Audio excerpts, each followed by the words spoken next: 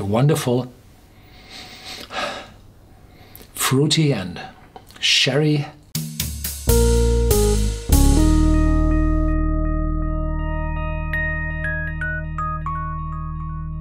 Welcome to Whisky.com, where fine spirits meet. My name is Lüning, Horst Lüning. I'm the master taster of Whisky.com, and today we have a German whiskey here on my cask, and it's from the northern part of Bavaria, Franconia, Lower Franconia, and it's produced by an eau de vie distillery called Ziegler, and the name is from Latin, it's Aureum. And it's 43% ABV, it's uncolored, and it carries an age statement on the label, 5 years old. And I had already an Aureum a few years ago, and then it has the legal minimum of 3 years, and it was really expensive. And today, well, it's cheaper, and the age has risen. Wonderful. That's right. And to increase the sales of this whiskey, they added an accessory, a key ring. No, not a ring, but a steel rope. And on this steel rope here on the lock is called Ziegler. Here you can see it. Wonderful small accessory. And this marketing gimmick has two meanings, two reasons why you add it. First, ooh, there's something more in this package. I'm getting something for free. That's the first one. And the second one is people will use it. And then they very often have a view on this accessory and are reading the Ziegler, which is, well, popular for their eau de vies, but probably not for their whiskey, the Aureum. So I would have chosen to have a Ziegler on front and an Aureum on the back. Well, marketeers are not always that straightforward. It's a small establishment. Well, they are established in 1865. They are as old as the Scottish whiskey distilleries are, but they produced eau de vie. And here you can see it's a small company because this label is added on the card box and you can read something through.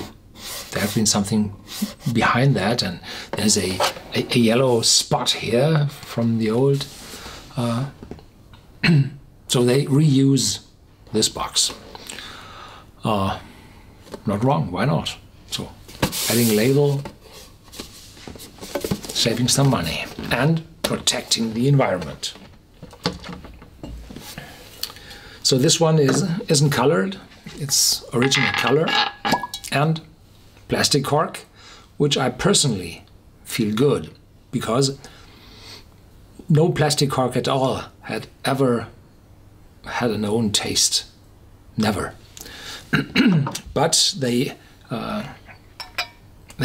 lock or stop the opening of a whiskey bottle very, very effective, and there's nothing of breathing of the bottle, and no alcohol vapors are evaporating. So a plastic cork is a good thing. There's no TCA in it, which smells weird and awful. I'm sorry.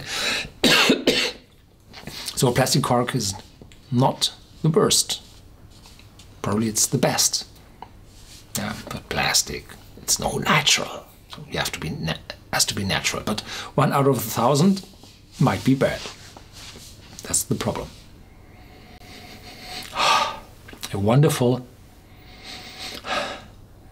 fruity and sherry, bloomy honey note, and behind there's some vanilla coming up, carrying all those aromas, and caramel as well.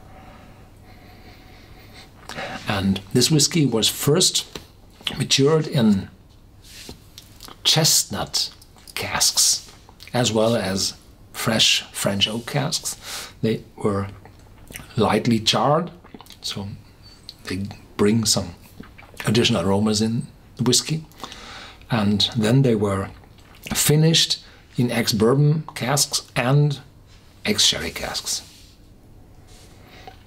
So this is quite a lot for 5 years.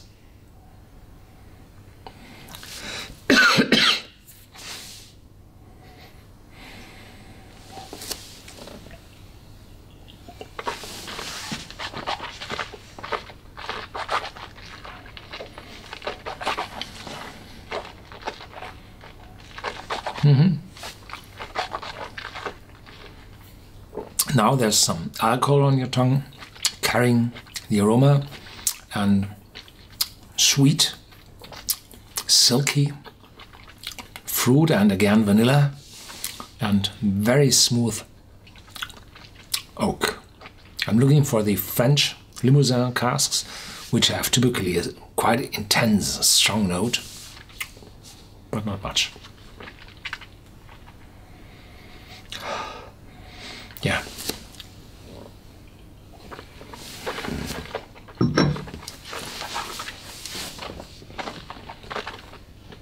Things improve in Germany in the whiskey production.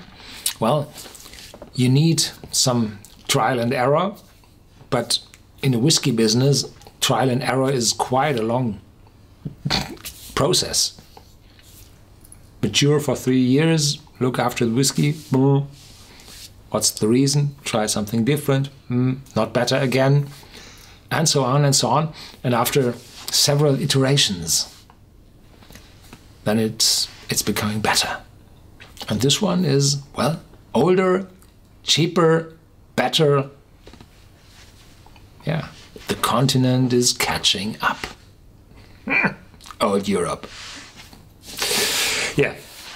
Thank you very much for watching. There's more to come, stay tuned, and if you would like to discuss this bottle with me, please do so in our vlog on Whisky.com.